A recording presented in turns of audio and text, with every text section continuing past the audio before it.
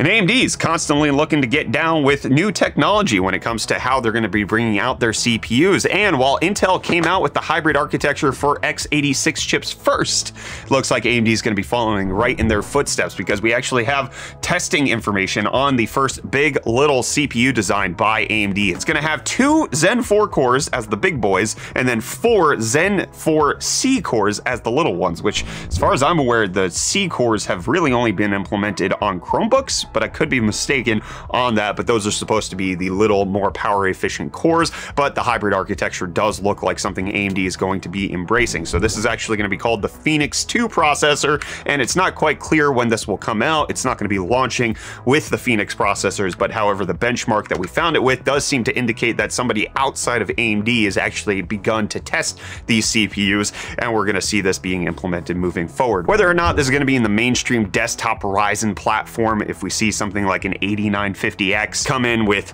12 big cores, 12 little cores, I don't know how they'll divide it up. Intel's really been confusing me with their choice in numbers as well, but we might start to see the same approach, especially when it comes to laptops. It makes a lot of sense to have these power efficient cores, because then you can maximize battery life. I still not a huge fan of it for desktop PCs, but it is a way to keep the power draw down, which we've seen with the 7950X, that AMD is also going to be gobbling a lot of power juice as they continue to march on forward with giving us more and more power in the CPUs.